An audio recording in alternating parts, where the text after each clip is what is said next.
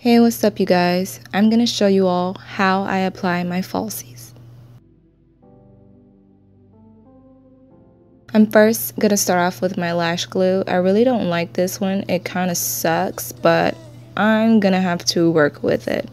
I'm going to take my tweezers and I'm going to take my lashes.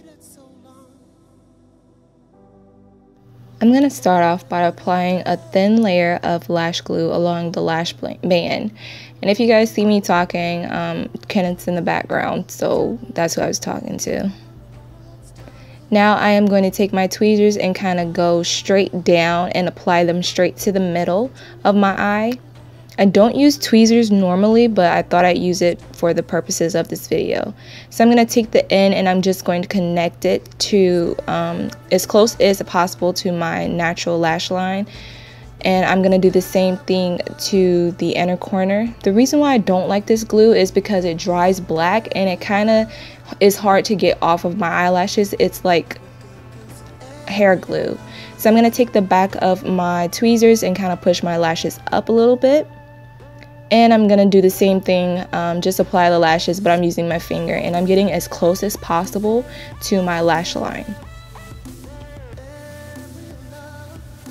I would recommend you getting some duo lash glue, because you guys can see like it dries black and it just looks freaking awful, but I'm using it for the purposes of this video.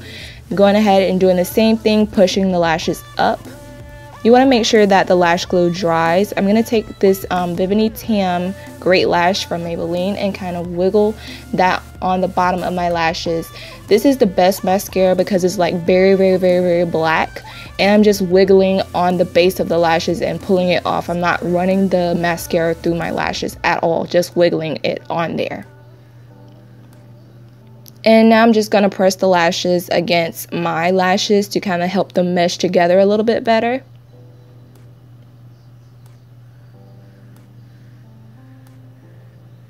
And I push them down with my finger to get them to my liking. And this is how they came out.